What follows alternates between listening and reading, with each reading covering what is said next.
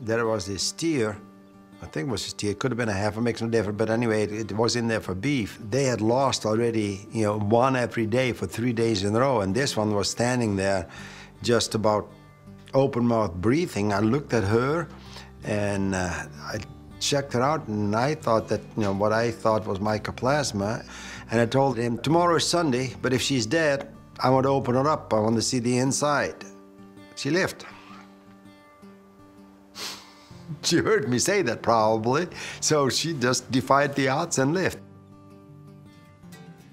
I love this business. Not one day is the same as the next. Yes. Being a veterinarian here in the middle of Michigan. Shut it, Charles, shut it. We have small animal and large animal, and we do everything.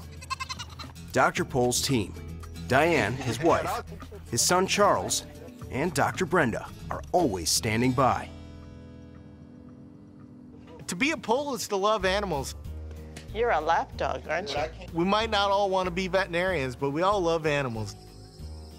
Dr. Pol is always on call. That's what it takes to be the best. Every day is different, and that's what keeps me going, because I love the variety.